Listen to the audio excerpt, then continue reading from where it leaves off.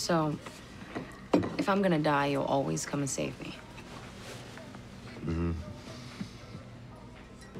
But I need to actually die first, right?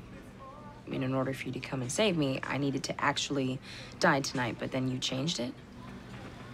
Yeah. So there's a version of me that fell all the way down. And she knew what it felt like to die. I feel sad for her. No, don't. Look, I changed it. You're safe. You're gonna make me forget again, aren't you?